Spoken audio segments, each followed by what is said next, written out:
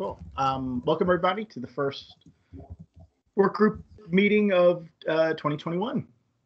I hope everybody had a nice break and a little bit of time off and are recharged and ready to make 2021 awesome. So I've got some demo and I've got a bunch of stuff to talk about today.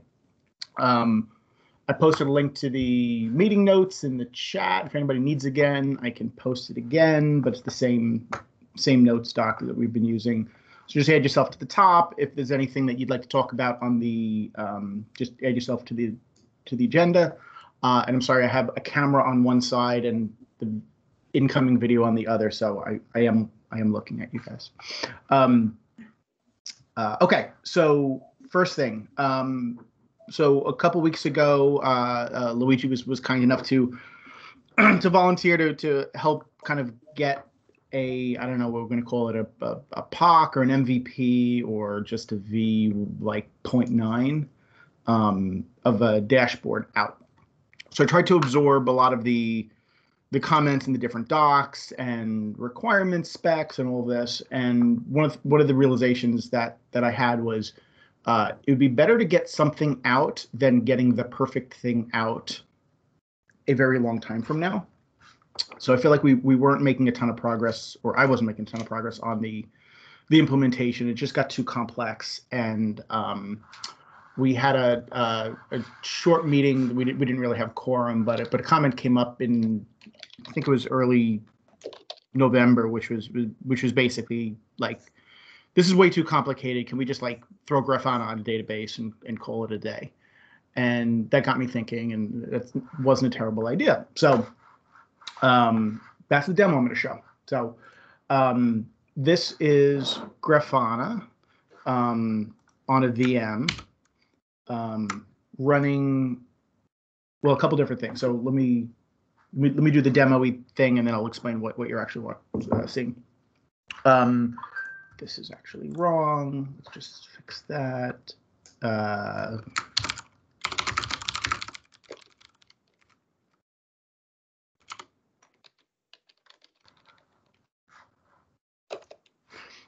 Okay, so these cards down here come from the David, your stuff, the best practices badge data. These things over here come from the scorecard, Dan, your stuff, the scorecard metrics. The project overview, I believe, comes from the best practices. Although some of these links down here are generated dynamically. Project releases over time come from the libraries.io API, which gives a list of versions and dates, so you can graph it. Months since last release and average months between releases comes from GitHub, I believe. No, this libraries.io. Contributors within the past 90 days is broken on this one, but it should say, the number of distinct contributors to the Git repo. So it does a clone and then it parses the log looking for this.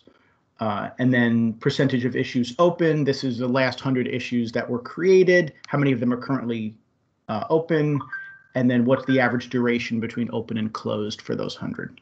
So these are not intended to be perfect metrics because no metrics are perfect, but they're intended to give something. And then I think what I'm hoping is that we have a fruitful, argument about like, well, 90 days is a terrible number and a year is like just barely enough, but it really should be like 1 year and 3 years, or like average issue duration doesn't mean anything. It really should be this other thing. But at least we have something to like point at and laugh at and say that it should be this other thing instead. These things on the bottom, there's a job that goes out and gathers everything from OpenSSF, from the best practices and all of the public data that the scorecard project creates, which is awesome. So thank you for both of you for having those kind of APIs and data available. It's a lot easier than well, the best practice. I wouldn't have any other way of doing it, but the scorecard metrics, it's a little painful in terms of API limits to generate these things ourselves. So what I have is, if you want to look at like my favorite left pad,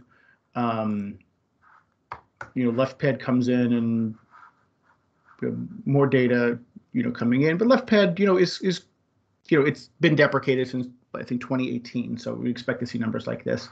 There is no badge stuff. I ran the scorecard independently on it, and some of them popped up yes, and most no. So it has this, but it has this other section, security reviews, which I want to talk about in a minute. Are there any questions about the demo so far? I'm going to get a little bit more into the architecture and then go to the security reviews and then have more of a holistic discussion on like, is this are we going down the right road? David, you're on mute. Thank you. The 2020 phrase is going to be 2021 is also, I see. Thank you. I would definitely love to have all the arguments about the metrics. I think there are better.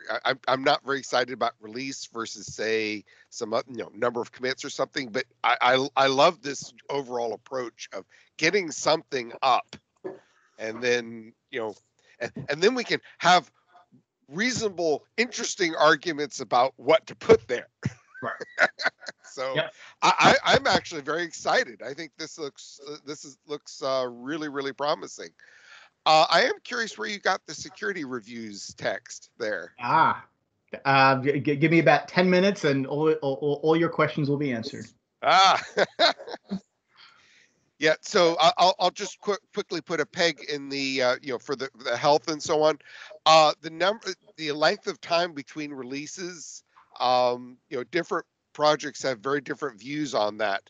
But I think if you produce at least how many commits per month, that at least gives in particular there are no commits this month tells me something very, very different, even if there hasn't been a release in a year. True. I think maybe we need both, because from a consumer, I don't consume commits. I only consume a release. So if I know that the last, like you do releases every 3 years and you just had one 3 months ago, I should know not to expect another release for another couple of years. But yeah, I agree that the number of commits is important. And what I was hoping for is that some of these guys on the bottom are proxies for that kind of information. So I haven't looked into precisely what what would it take to go from an X to a check on contributors. But I would imagine it would be something along those lines, like have had more than X contributors in the past T. Well, for some of these, do you need an X? Can you give it a score or a number? Correct. I tried to make these ones on the bottom all binary, aside from these guys over here. So these are either some of these have partial because you have partial in some of your data. So, right. or partially met or something like that. Yeah, I suspect you're gonna, if you can make it binary, that's awesome. I suspect you're not gonna get away with it. Right. Which is this whole thing. And the other nice thing is that each of these can be links out to other more lower level dashboards that have more of the raw information. Right. And I'm just curious on the OpenSSF scorecard metrics. Are those? I didn't remember, but it's been a couple of weeks since I looked at the scorecard. Is the scorecard actually pulling the number of contributors and that kind of stuff? I didn't think that was part of their test. There's two relevant things here. There's a one check to try to determine whether or not the project is active, and that one has a couple different things it looks at, like whether anything has happened in the last 90 days or something like that. And then there's another one that tries to make sure there's at least more than one contributor. So we don't care about the actual number as long as it's greater than one, I think. Okay, so there's some overlap in these between the best practices and the scorecard, I think. Are you doing similar kinds of, does the best practices have I know best practices might be self-reported, but I think you also are covering code review, CI tests. Yeah, so I had a yes. question regarding. Oh, go ahead, Dave. Yeah, yes. Although there are some challenges and differences. So, for example, for the multiple contributors, what we want is multiple contributors from different organizations. Whereas with the number of contributors, it's just straight. Are there more than one? And so, right. No, for us, it actually is organizations for the scorecards too. We copied that. Now I remember. Yeah, although I am a little skeptical of how well you'll be able to do that, because two people can have two different email addresses from two different places, and they're actually at the same company. Happens all the time. It uses the GitHub organization field where people can kind of self-identify what organization they're with, not the email address. But yeah, there are still challenges there too. Like people type Google or Google Inc. and those show up as like two different things sometimes. I had a question regarding the OpenSSF batch.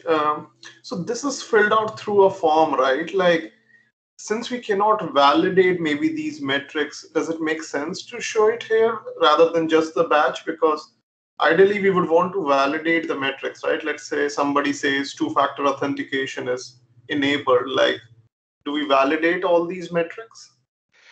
We don't validate all of them. We validate, and of course, let's step back. What do you mean by validate? Okay, some of them are automatically checked and they are verified as being correct, or some of them are at least verified as being consistent with other data. Well, no, some data is self-reported, some is not. There's the problem. Yes. So whereas so some data is self-reported, some is validated in terms of an automatic check, and some is validated for at least consistency. In other words, yes, that is, there are reasons to believe that's true.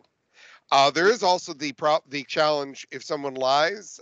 It's all public, so it can be questioned and, if necessary, overridden. We've done that in several cases where somebody makes false claims and it's reported and it's either fixed or the deleted and the user is removed if we have to do that. Is there a periodic, like, hey, is this still true? We have talked about that many times. There's a little bit of that, but we'd like to do more in the future. Okay. But to be honest, right now it's a matter of priority. Yeah. Right now we've been more focused on just getting people to do things at all, because that's the higher risk. People backsliding a little bit is not ideal. But for a lot of these things, once you set up things like CI pipelines, your pipeline's going to enforce it on yourself, and you're doing it. So right. We're way more worried about the projects that aren't even trying.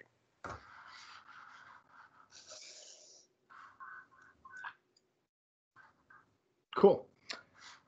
Any other? Yeah, I'll just say I agree with David. It's it's great to have something here, and we can keep refining. But it's a starting point. So thanks for your work. I have a next steps question, which is you currently have a Docker image that's great. I would love to see metrics.openssf.org. Nice. Thank you. And there it is. Yeah. Sorry. There it is. Huh? The README that's on the site is I did not update that. That points to the old thing. It is currently I'll talk about the architecture, I guess. Okay. Now, yeah. Architecture was meant to be super simple. There is one database and there is one table, and it's called metrics. And the columns are like, it's package URL, you get a key, and you get a value. And you get some other properties where it's not, where it doesn't quite work. So these things look like, and it's just it's vanilla Postgres, nothing special. So core infrastructure badge thing. The key is like, where it came from, and the license is MIT, and that's it. then back here, when I'm curious as to like, well, what does this mean? It just means that the query is just for the given package URL, what's the value of the key? And then there's some mashing to keep Grafana happy, but it's nothing special there. So there's no like weird complex backend whatchamabobs to kind of keep things going. You just have a refresh job. And the refresh job is the thing that is here now. And basically that comes down to, oops, not that one. A couple different scripts. One of them is like, check the scorecard. And the scorecard means that either I'm going to grab the latest JSON with everything in it and parse them all, or if you give me just one, I will go there and I will try to find the GitHub repo and then run the scorecard thing myself on it. Actually, that one it does run in a container. That was just Michael. How? Go ahead, Luigi. I have a question. How you handled the GitHub limits? Because when I was written the code, I have some troubles with the GitHub API limits because, of course, to test the code, I need to run it several times, and of course, after some attempts, I was blocked by GitHub. Yeah. I don't have a good answer for that. I don't think, well, I think we should have a talk with GitHub to see what are the chances of getting a higher API limit. I know other orgs do, they have a pool of tokens, which kind of is not probably the right thing to do either. We could run it slowly. We could, but like the scorecard itself takes, I mean, I've seen it take over 1,000 out of the 5,000 API points. Not really. I think it just takes around less than 100. So you can do like around 50 to 100 repos. But here is the thing. We are doing kind of a hack to switch between tokens. So I think that's like a hack around the GitHub token limits. Like you can have multiple tokens and you keep switching between them. But it has been a crazy pain. Like we need to solve that thing. So yeah. Actually, for that, because what I know, so when I was, as I was doing other things with the GitHub token, I realized that if I just switched over and learned GraphQL better, I could get, going down from hundreds to like 1 token point, where it's just significantly. And I noticed that there was some code in the scorecard that does GraphQL. But I'm wondering if the rest of it might make that a lot more efficient. Yeah, there's probably some optimizations that can be done. I know like the GraphQL API rate limiting changes completely. Like it's not 1 token per request. They have some way where like it's smart enough to charge you based on how big the query is. So there probably is some tweaking that could be done. But yeah, when I first looked at it, it was hard to actually predict just because of like the math. Okay. There's harder to design the checks as well. Like, so right now the checks are all different. Like if you use GraphQL, you have to combine all the queries together and combine the checks. So it makes the refactoring and other stuff hard. So we can look into it, but it's hard. Cool. Yeah, Michael, there's another approach you can take, which is radically different. Hold on. And that is something more like what the best practices badge does, which is instead of trying to do a batch, and to be fair, the badge really couldn't do what you're doing right now anyway. But you could make it so that people log in and use their tokens because they're interested. I really want to know about Project X. Well, Project X isn't on the list that you currently do on a normal cycle. Fine. You log in, we'll use your token, we'll give you answers. And oh, by the way, we'll store that data in the database with a date, and then everybody else can get that data. I think that totally makes sense, especially if we are, I guess if it's a real OAuth app thing where we are doing the validation on our end using their token that they have just given us, or with the OAuth dance gotten us access to, rather than they actually run any code, because I would be concerned with just what that would imply. I'm sorry, I didn't understand that last. I wouldn't want to just give out the code and say, hey, here, run this code yourself on your desktop against your thing and submit the data to us. Oh, no. I'm saying, metrics.openssf.org, you show up, oh, you want to look at this other project, give me the URL of the project, you log in, give me the URL of the project, run the scorecard, ask CI best practices, whatever else, and then you get the data, you show the user results, and then you store it with a date. I think with that model, though, you got to make sure you store the date of the analysis and show that, because it might, the next person who wants to know, it might be okay with month-old data, but but everything you gets should tell them it's month-old data. I'm not sure if this is a good time to make this, but I'll say it and then we can store it if we need to. So there's a scenario that I'm very interested in, which is the gating of the use of open source software based on security parameters. So I'm interested in, there's a project that I've been working a bunch with, which is the Entoto project. And they focus on, secure supply chain framework.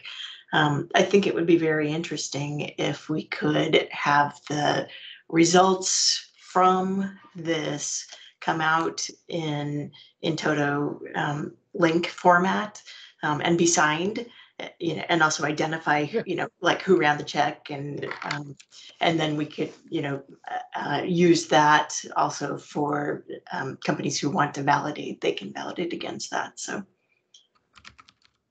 so automate and validate. Yeah, and again, I think it'd be key to make sure we include date of analysis. Right. Export. Right.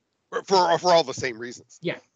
Yep. I have some doubts about this strategy about GitHub token limits, because of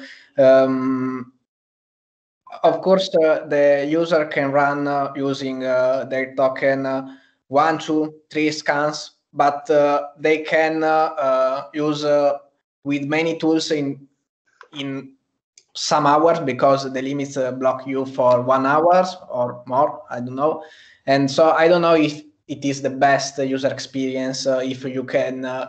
If you want to compare different tools, and so you want to run the dashboard in real time, different times.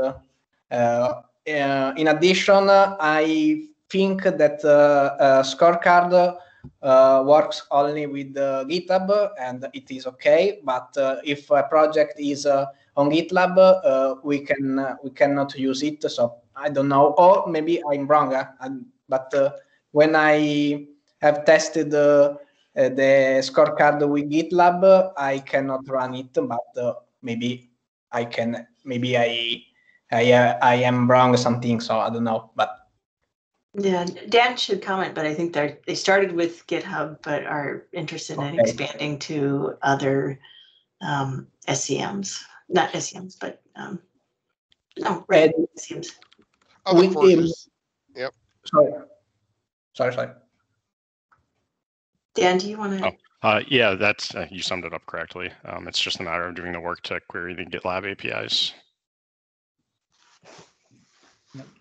Yeah, and for my end of it, wherever I can, I go to libraries.io, which gets me whatever. There's like 12 or 15 different ecosystems. So I'm relatively agnostic to it. I just won't have. I'll have missing data here for the places where I'm not querying yet. And a lot of these say no data here in the middle because I haven't run the script because of the API limits, and there's no sense in burning CPU time on a proof of concept for all these. Okay, I did want to get to the security reviews part quickly, if that's, unless anybody has anything burning that they need to talk about right this second.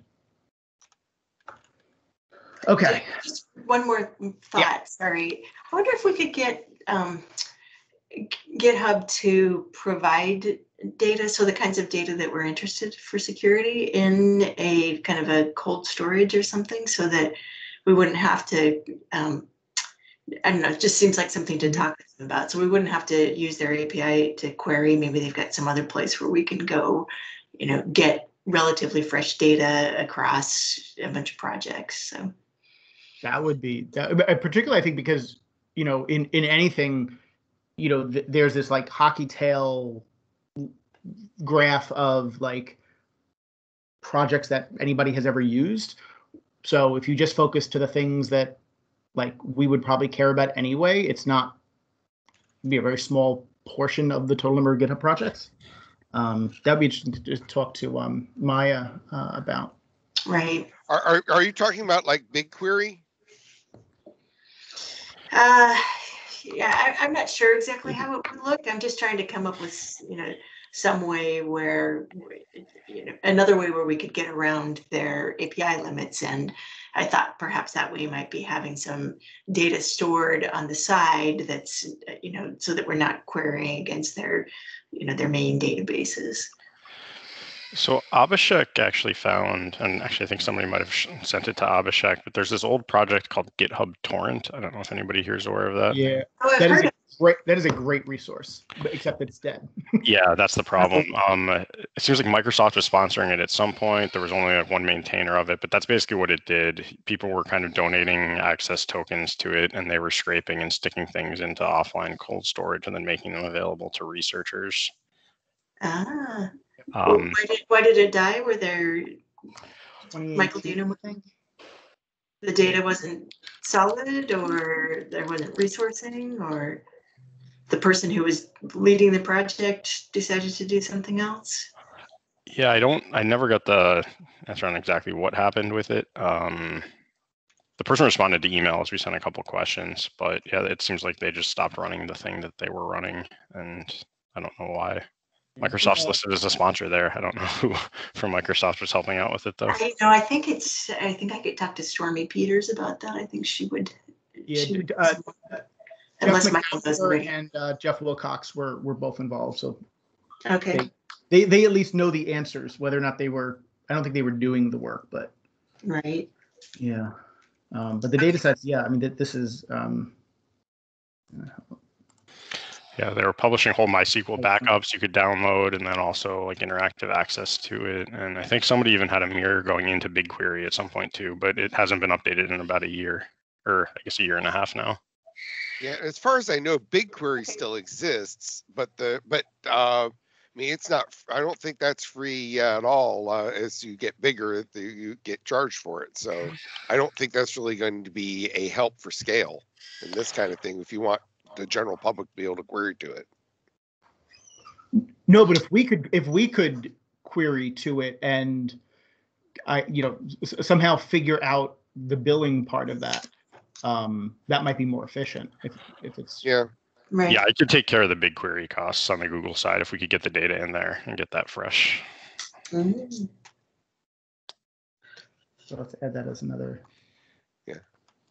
I'm a big fan to distribute the cost out to the person who wants the answer. So yeah, we'll use your token if you want the answer. Yeah, it just makes it a little harder for someone to query. There's an extra step, like you have to provide your token, but anyway. Also, it gets slower when you add more checks. So right now it takes around 15 to 20 seconds, and we keep adding more checks. So it won't be a real-time experience to get that information. To get which information? Like all the metrics, right? So right now we have like 10 checks, right? And it takes around, let's say, 15 to 20 seconds. So if someone goes to a web page, it will take some time. So it won't look like real-time data. It's fast enough. Mhm. You know, I usually don't make decisions to use some piece of software in 15 seconds. So, so I figure I can wait 15 seconds for somebody else to work hard to get the answer for me. I might even be willing to wait several minutes. You're so patient. It's a virtue. At least that's what I keep telling myself. And also, Well, like, I mean, these are all. I'd love to hear your. These are all things we can. I mean, I'm noting them, and it's good for discussion. But I'm interested to go on, Michael, and have you talk about the. Yeah. Okay, so when I guess OSSC, the GitHub coalition, started, one of the drivers, at least for me in this, was so part of what my team does at Microsoft is security reviews of open source. So we look at a thing and we give it a thumbs up or a thumbs down. We use tools, we do code review, we do all sorts of stuff. And so when we give it a thumbs down, that's usually either because it's just an inherently non-secure thing. It's like its entire purpose is implementing MD5, so we're not going to approve that. In other cases, is a vulnerability, in which case we take it through that process and get it fixed. And in a lot of cases, it's fine. And when it's fine, we give it a thumbs up, which is, I think, a little bit different than what other things, existing processes are out there. Because I've never really seen a good thumbs up on security. Like someone has actually looked at it with their eyeballs and said, this looks fine. That's part one. Part two is that we've done, hundreds and hundreds of these over the past couple of years, and we're just kind of sitting on the data. And if any of your organizations are doing anything similar, we're probably looking at the same thing, which means that we are collectively wasting like 90% of our effort.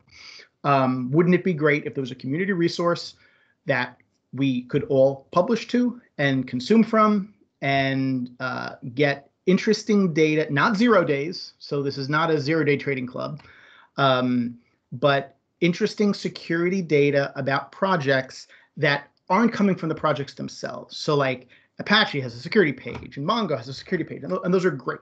But those are also the, self-attested, like I am secure because I say I'm secure. For the big projects, there's trust there, and that's fine. For the smaller projects, they don't have those things anyway. And wouldn't it be great to have, just information that someone has looked at LeftPad and said, you know what, looks fine. And so that was kind of one of the things that drew me to OSSC was this, and I've been hoping to get this out. And so I'd like to kind of start moving on this. And basically, so what this is it's meant to be super simple. It is a markdown document that has text. It has a couple different fields that you have to do, otherwise the CI will complain. And it has a little bit of structure at the top, which is what things does it apply to, when did I do my review, who did it, and what my recommendation was. And this is like safe, unsafe, or like it depends. And hopefully there are more like things not in the it depends, because that doesn't help too much.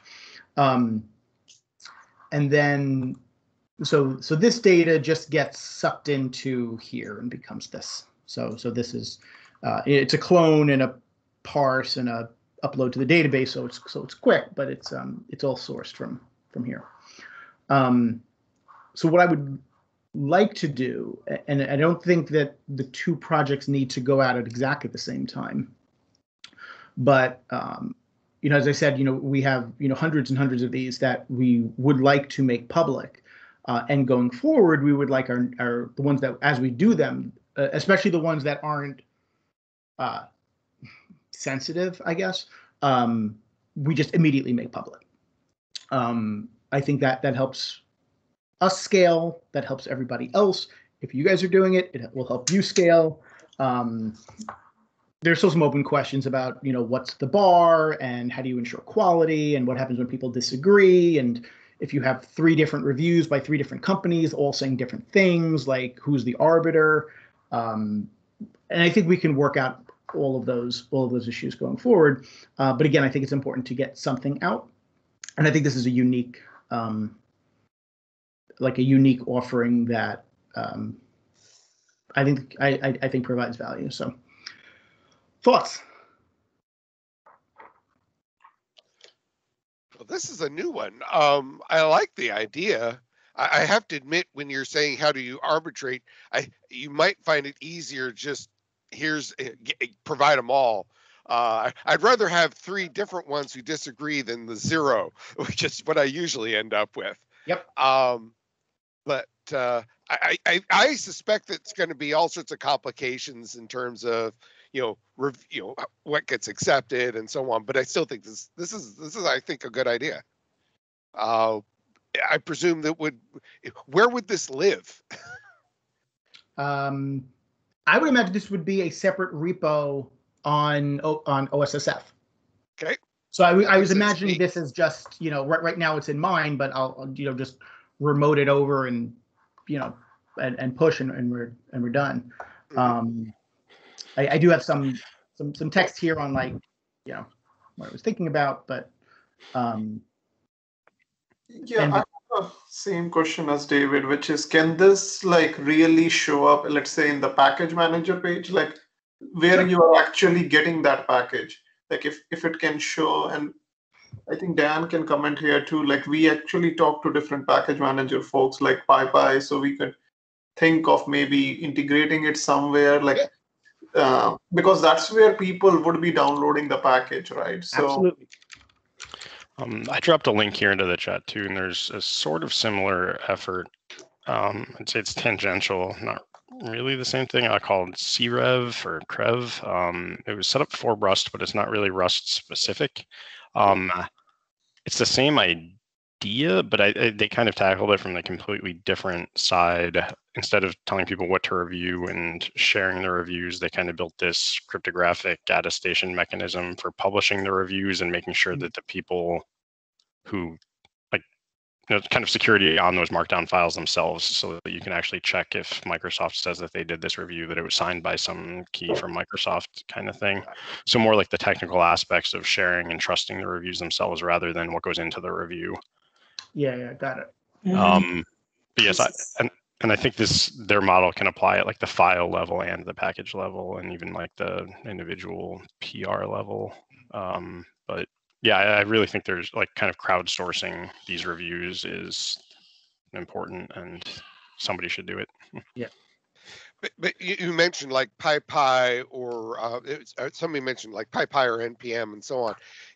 If we can eventually get this metrics.openssf.org and it pulls in these reviews, and then on PyPy you say, hey, you want to learn more about security, click here, and it jumps to the metrics.openssf.org page, which includes those reviews as well as metrics and so on.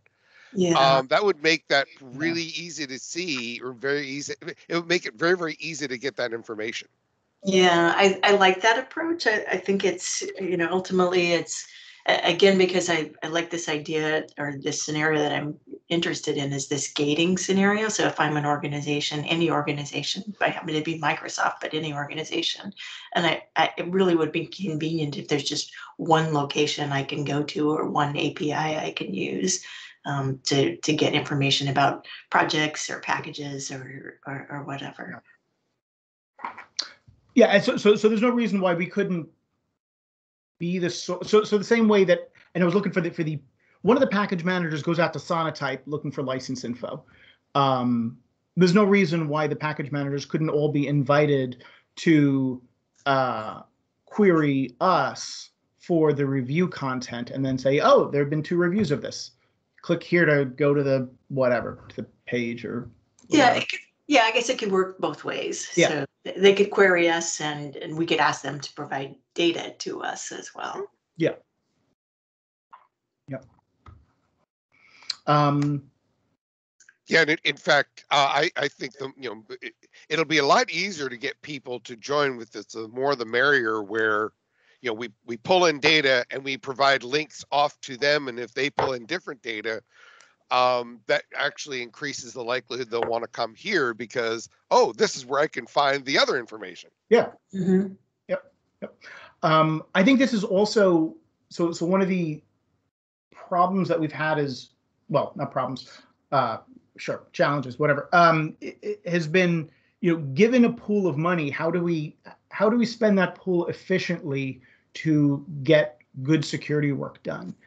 I think security reviews are one of those areas where we've been pretty successful in the past at contracting out, like, here's 100 NPM projects. Here's what I want you to do for each of them. Come back with the results. And it's been relatively easy to get to kind of make that kind of work done. So if we had the top 1,000 projects in each ecosystem, it wouldn't be insane to think that we could get those all done in a relatively short amount of time, given some funding and contractors and stuff. So it doesn't need to, what I'm afraid of with this is that we start out and it's the, come to a party and bring food, but everybody thinks somebody else is bringing food and there's no food. So now we're talking about an overlap or an intersection with what's happening in the securing critical projects. Yeah, exactly. Yeah. Yep. And maybe this is the output of some of that, as some of these some of these critical projects are validated, that knowledge is then codified in a review that can then be. Michael, that idea does seem very nice, which is reviewing a package by different companies. But then when it comes to an open source platform like OpenSSF, I think there might be an issue in verifying or trusting the party who's providing the review. Meaning, how do we trust the reviewer? Yeah, that's where I'd love to get some folks from the Intoto project involved in this. So So I think that might become a challenge, but otherwise it does sound like a very nice idea, because this is a very common and similar problem in LinkedIn, which is people can claim that they were an employee of any company, and there's no way of verifying. So it might turn out to be a similar problem here also. Yeah.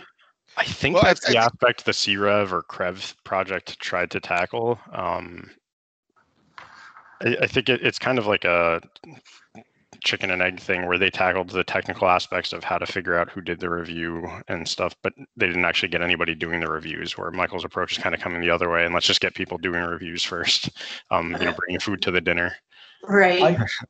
And we can get better over time. I think there might be one way, which is, at least personally, I think it looks very nice. So something which Let's Encrypt it. So they do a DNS validation for that special path, right? I mean, they have that DNS validation. They make a HTTP call to a path, and we should have the records ready. Now, we already trust domains based on the certificates, the stat, etc., whatever is provided. So if it is being verified by any company with an online presence, a DNS validation could be a solution, saying, yes, this was provided by us. Oh, yeah. So when somebody submits a pull request and says this is from, Microsoft. Mike at Microsoft.com, you're like, is it really? So you email Mike at Microsoft and say, hey, did you submit this review? And I say, yep. And then it's validated. Correct. Yeah, yes, I agree. It's something there. We could also do like it gets some sort of provisional status until somebody else gives it a thumbs up too, and we could do all sorts of. I was not referring to an email. I was referring to a DNS validation. I wonder if we can. Yeah, let's note that. And I'm sorry to move us along, but we have just a few minutes left, and I'm really excited about this project, and I would like to include it in our upcoming press release. And so that means we need to think about, okay, what needs to happen, ahead of including it in the press release. So, David asked about, where do we, I think it'd be great if there's something that we're comfortable letting people see, and maybe we mark it clearly as alpha, but we have an alpha site up, and we announce that in the press release. Is that Michael? We had exchanged email, just a quick email over the holidays, and I think that's something that you were interested in as well. Thoughts from others, maybe David, on what we need to do. I know we need to think about, what's the URL, where we expose it. If we do use metrics.openssf.org, I think it's very easy. That's what I had a conversation with Lindsay earlier about that. I think that'd be pretty easy to bring up.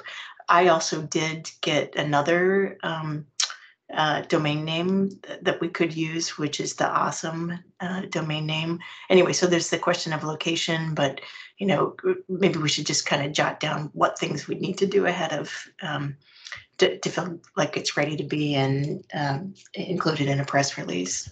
Sorry, which piece were you talking about specifically? The dashboard or the Markdown code review stuff? Oh, well, good question. I guess I was thinking the dashboard first, but we actually, if Michael, if you were ready to contribute, I might want to wait on the code review until because there might be other, it's great that it'd be Microsoft providing something, but we might want to do it with a few other companies if we think there are others that want to participate. So. Yep.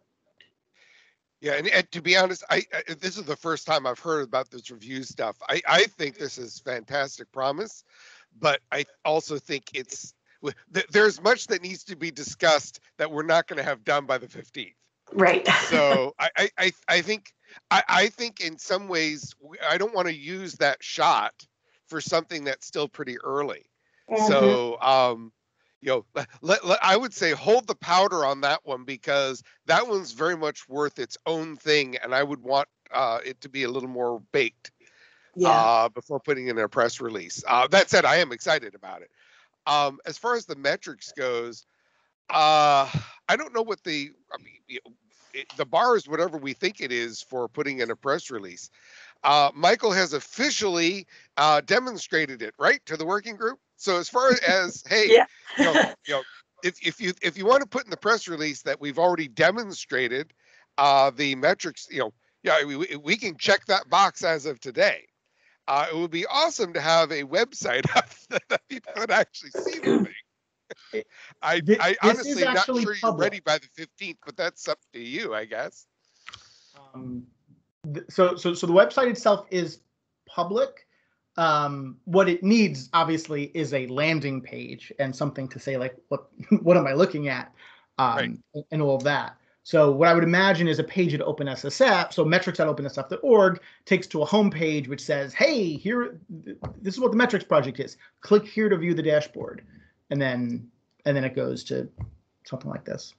And what we can do is we can also clean this up so that the only projects we have in there are things that we have like good complete-ish data for.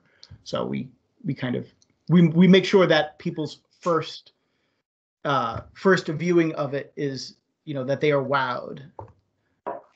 Yeah, I'm looking at the date. It's January 6th.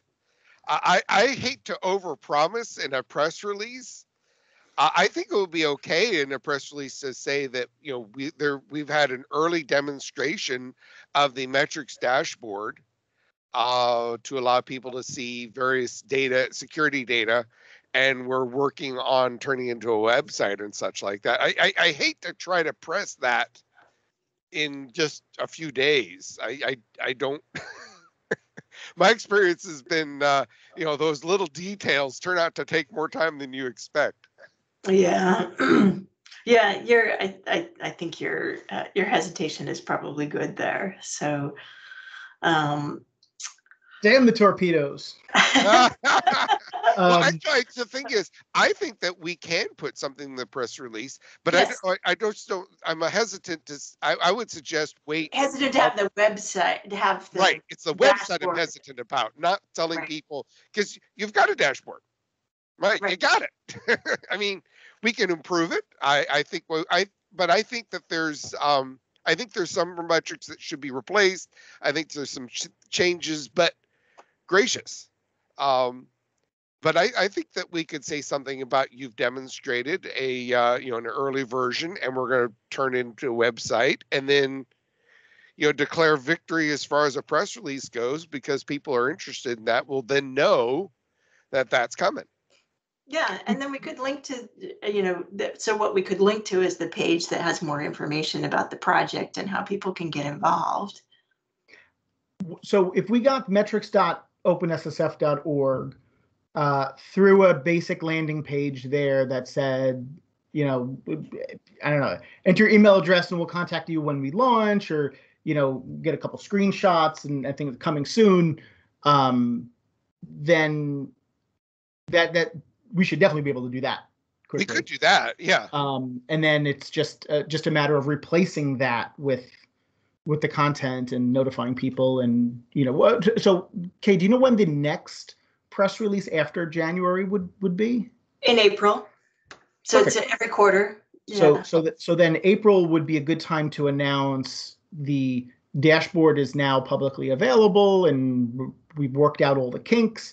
And if we could do the security reviews at the same time. Yeah, and I have to admit, I haven't seen many press releases in January that have a lot. Most people aren't doing a lot of work at the end of December to announce in January.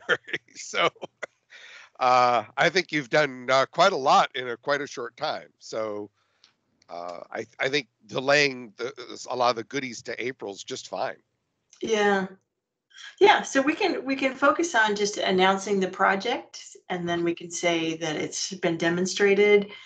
We can talk about the goals, and then here's how you can find out more or participate. So cool. Okay, so let's make sure we don't lose the. We do need to get the domain. That's important. Yeah. So we have openssf.org. So right, we just need the metrics. Yeah, we just need to create that. Right. I don't know if it is important, but if we want to add a user login or collect user data like token and similar, maybe we need to be compliant to GDPR in the European Union. So I don't know. Do we need to collect email addresses right now? I'm not sure we need to. I think so. Yeah. If there's any, let's just not then.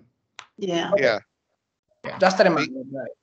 Yeah, just frankly, if you wanted to, creating a page with a couple links and saying what this is going to be about, so that the search engines, particularly Google, discover it and it starts getting links.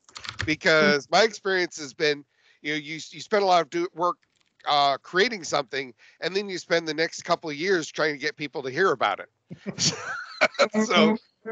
So having a page that you can get people to start linking to now, and then working the content simultaneously might not be a bad plan. Yeah. Michael, let's talk offline, but we should just loop Lindsay in. Yeah. And she can help us get a page up, and then we should get together the content that we want on the page, and then also start reviewing that with. We want to make sure that this is visible before we do it. We want to make sure it's visible to the TAC members and also to the governing board. So, but Lindsay and I can help shepherd through that. Perfect. Okay. Cool. All right. Awesome. Final question for the security reviews. Is there anybody else on this call that would like to be part of the core team of making this real? And what I mean by that is cool, David, you're in. I would. What I need, I think what our most important thing on the biggest rock that we need to get over is I need another large organization to commit to, I am going to do X number of reviews and contribute them, or I have already done X and I will contribute them. but it has to be the like who's actually bringing like soda to this party. LF hasn't done the hundreds and thousands, but we've got a couple. If you, I will take it. Yep. And I'm gonna push on Dan and Kim to see if we can get Google to commit a couple or commit, a lot. And anybody else is welcome as well. Cool. Anything else before we wrap up? Wonderful. Thank you all very much. Happy New Year, and looking forward to our next meeting on the. Wait, sorry, before I leave, the next meeting is going to be like the 18th, I think. If that's super bad for anybody. Is that like Martin Luther King Day? Or I don't know if it's the day or the observed day, because my kids have off from school on like the Friday and the Monday. So if it's a bad day, just ping me and we'll reschedule. But otherwise, I'll keep it on. Awesome. Thank you all very much. Have a good one. Bye. Bye. Thank you. Thank you.